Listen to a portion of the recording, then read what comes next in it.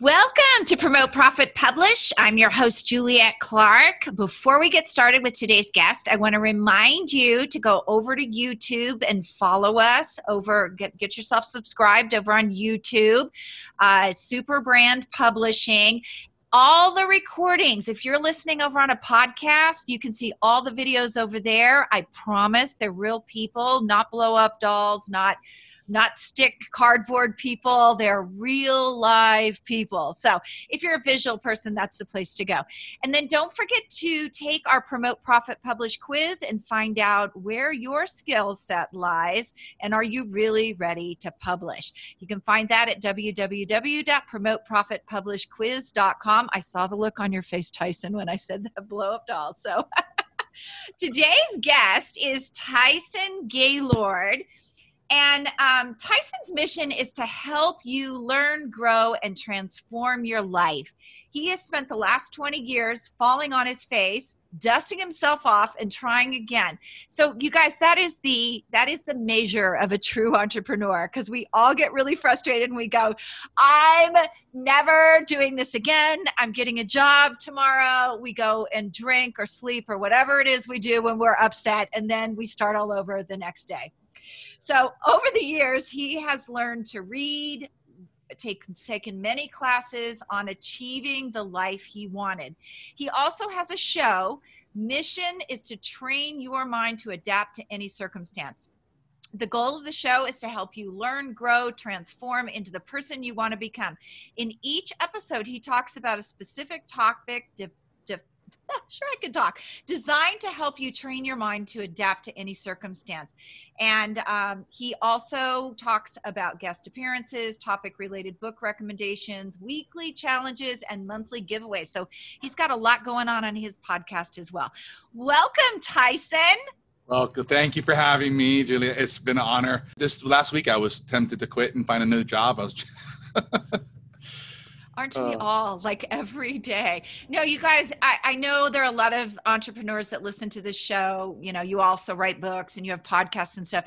So you know what we're talking about when you just have those tragic days where it's like, I'm done. I just want a paycheck. So what happened? Would you want to share what happened last week? Just frustrated with things. Just, you get to that, your mind goes places sometimes, and it seems like, God, what am I doing? And I was just frustrated with a couple of things going on personally, family and whatnot. And I was like, it'd be easier if I just got a job and everybody's left me alone, and it would just be so much simpler. And sometimes especially nowadays, a lot of people work from home. So I think more people can relate to it now. I've always worked from home for many years, so I sort of used to it. But now I think people can really relate in the fact of when your family sees you, they think you're off and you're home and you can just hang out and do whatever. And it's frustrating sometimes. Like, listen, it's between 9 to 5. I've got work. If I was in an office, you couldn't bother me. So that kind of stuff sometimes it gets in your head and it's like, I want to go away. I understand. And, I think part of the problem too is that more and more people are staying home. They have their own businesses. And there's always, like I always talk about, you don't know how much is involved online. When you quit your job or you start that new online, the first day you're like in your suit, you're excited, you're ready to go. You think you're going to work 9 to 5. And then by about month 4, like, you are unshaved, you're unshowered, you're harried and hopeless. The dog is looking at you going, dude, shower, please. So, there's a lot, and especially with COVID, there's a lot to adapt because people are doing this for the first time and realizing it's hard.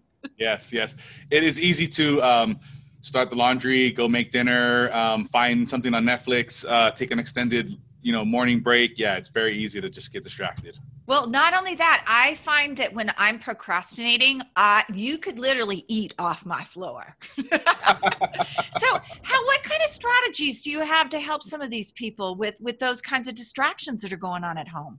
I find I guess the biggest thing is knowing what your priorities are. What are the 1, 2, 3 max things you're going to accomplish today? What if you did this one thing today? That would just make your whole day. Like, everything was worth it. Waking up, turning on the computer, everything was worth it. Like, just knocking that thing out. If you can identify that. And that's really the hard part. We get bogged down in stuff, and stuff. Something's hard. You're like, well, if I did this other thing, let me just check my emails. And you really don't get to that thing. And then at the end of the day, you're like, oh, gee, another day's gone by. It's already Thursday. So identifying that one thing, really, you can really just narrow down to one big thing and just focusing on that. I think it really just helps things flow, and you get into the zone. And when you knock it out, you feel good about yourself. You feel good about everything going on. And you get that momentum, and it builds and it goes and it flows. And that's really the thing. And I noticed personally too, when I'm done with that thing, or I'm kind of, which one do I want to do next, is when I do that procrastination, I start looking for things. I'm like, oh, there's a couple of chores around the house or something, or let me just do this little thing. So that's what I found. Yeah, exactly. Brian Tracy has this great book called Eat That Frog. And I've tried to, it's always put that thing that you're avoiding on your list and knock it out first, and then you're home free. And I love that, because then it doesn't give me a chance to procrastinate. And you're right. So it sounds like you have the cleanest house, the cleanest yard, like too, just like I do. That Yes. I'm procrastinating. Yes. Help me. Yes. Yeah, absolutely. I've got a bunch of stuff done I shouldn't have done today.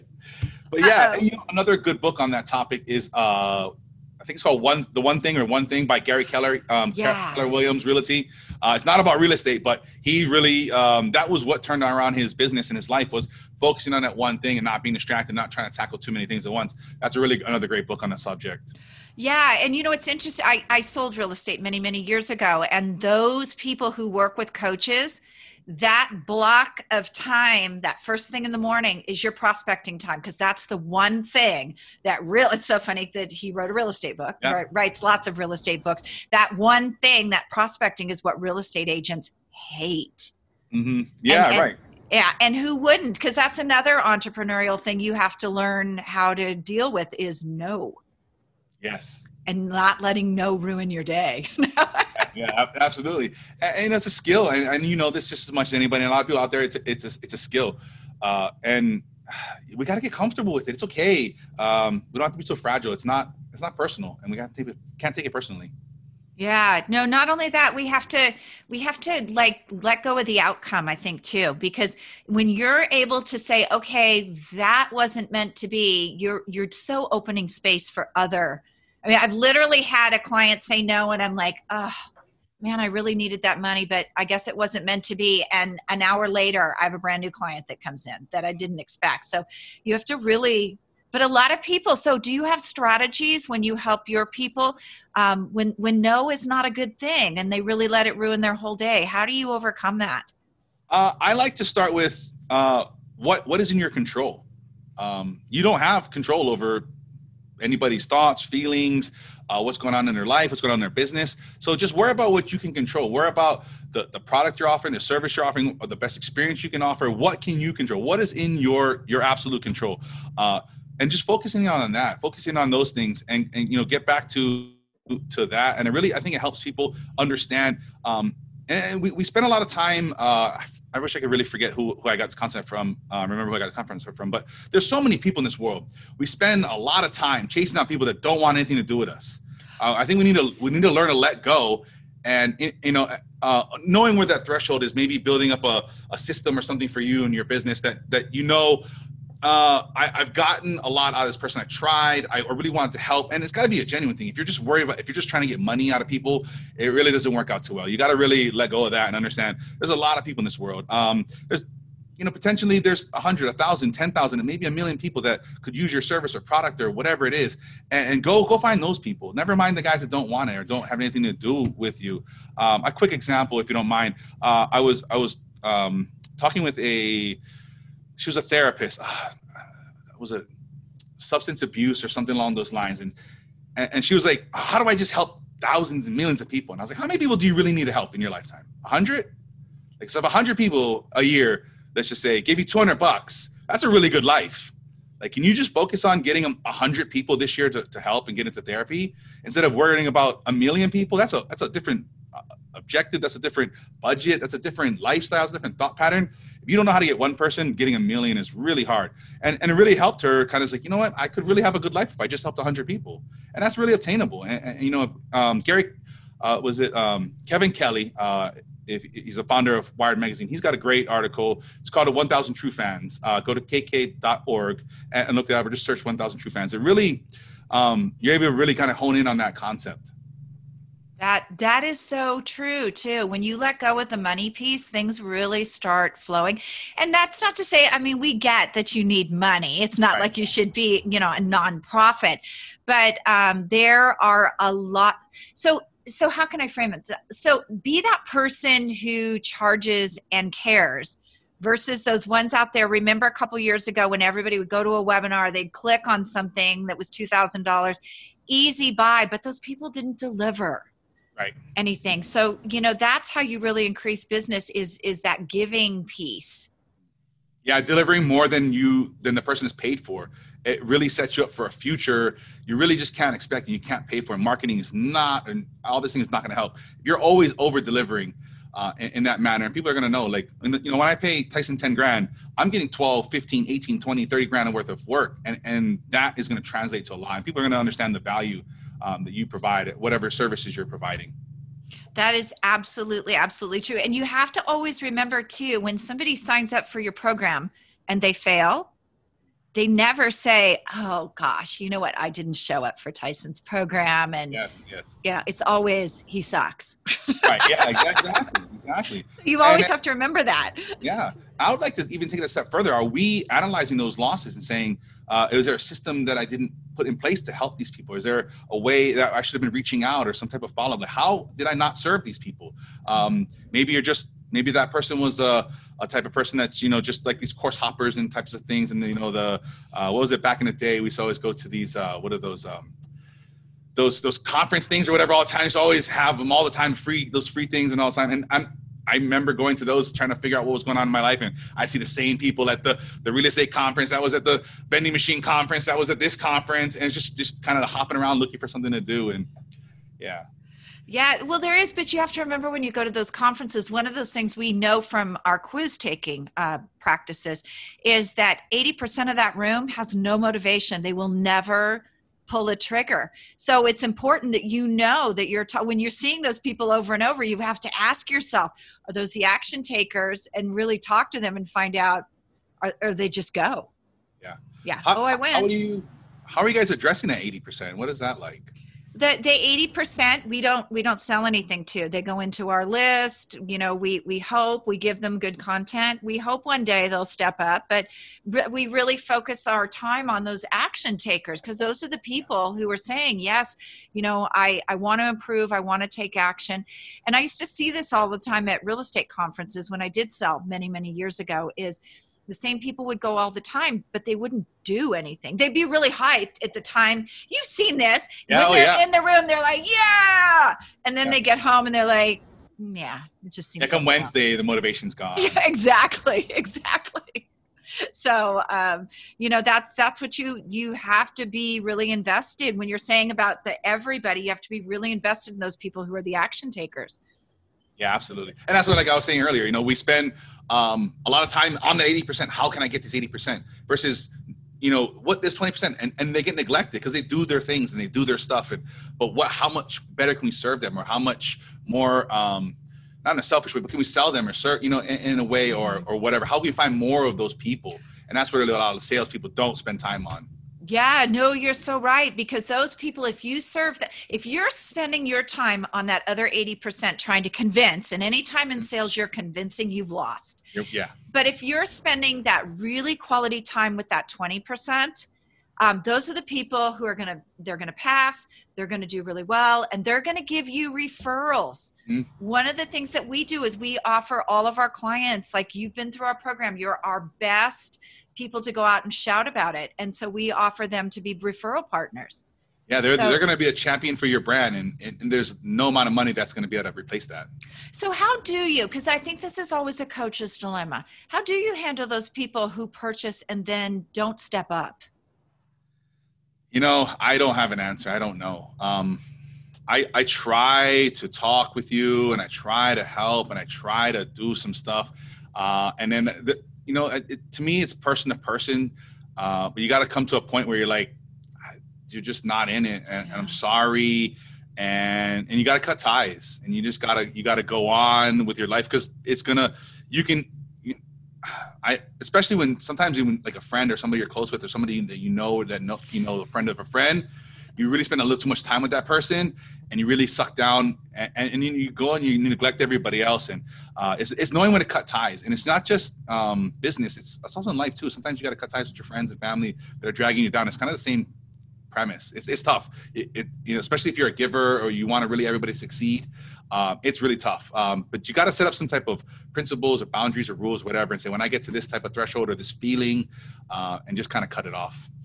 So let me ask you, this is probably going to be kind of a weird question, but you bring up boundaries because you work with a lot of people on a personal basis as well.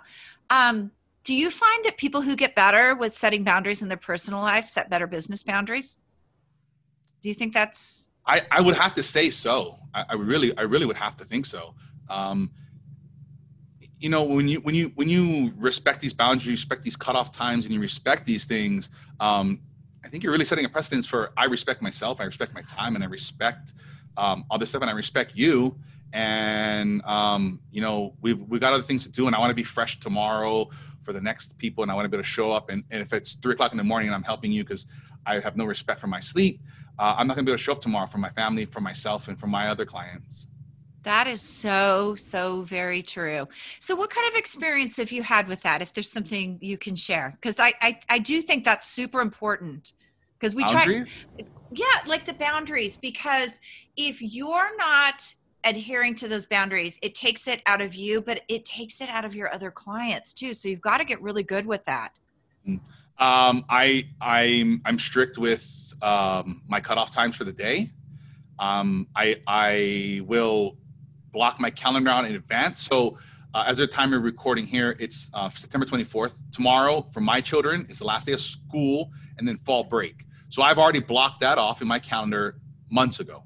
I blocked off Christmas break and I blocked off spring break, and all that's already blocked off in my calendar. So I cannot schedule anything like that. So, and I respect that, and I let people know. And then in the summertime, I don't work on Fridays, and I let everybody know in advance. Mm-hmm. This is my family time. This is the day I'm going to go. And if you don't like it, I'm sorry. I don't mean to be rude or whatever. I don't care. It's summer for my kids, like 6 weeks. It's like 6 Fridays. Nobody's hopefully going to die, and I'm not going to be able to help you or whatever. But you've got to, and it's tough. If you've already set a precedence, it's hard to go back on it, but you've got to do it. And it's just, my phone, I set my phone up, it automatically shuts off at 7 p.m. You can't get a hold of me unless you're my immediate family. And it's things like that. I don't have notifications on my phone. I don't have notifications on my computer. I schedule as much as I possibly can.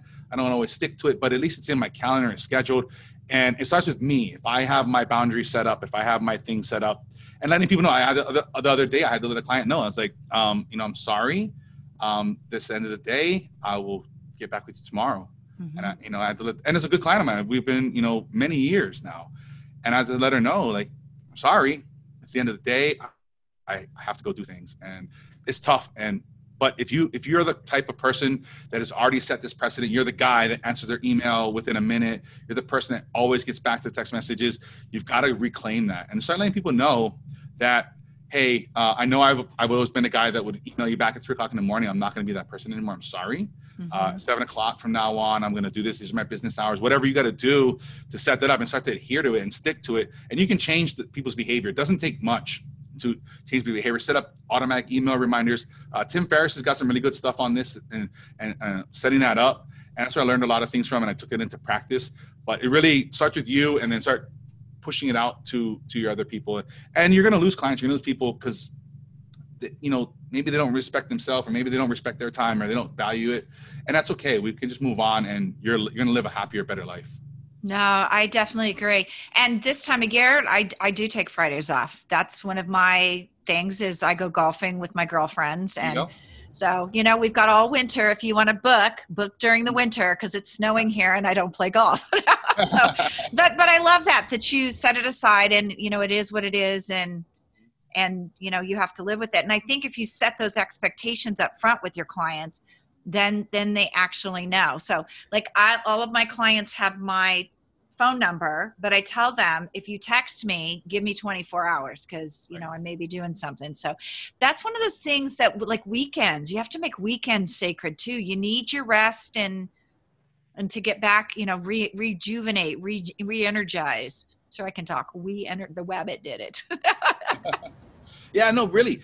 I think as a American society, I think we take this for granted. We take this recharge for granted. We can just charge on and I can sleep 4 hours and I can do other stuff. The science is clear. We can't charge for it. We're not as sharp. We're not as able to solve problems. We're not able to have a fluid conversation. Our thoughts are staggered.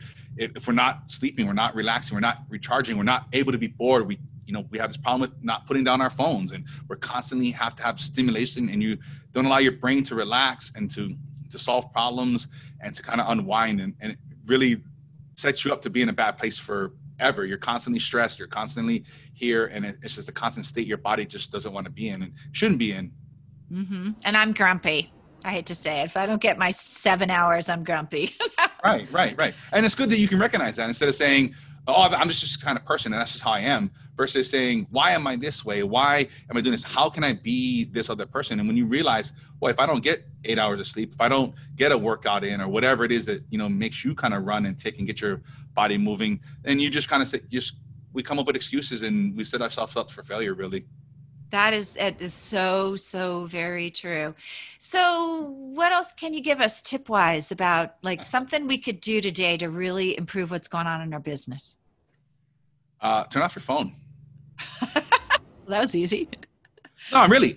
Think about maybe not necessarily you, but the listener. If your phone dings, beeps, flash, whatever, are you going to stop everything you're doing to check it? I guarantee most people are.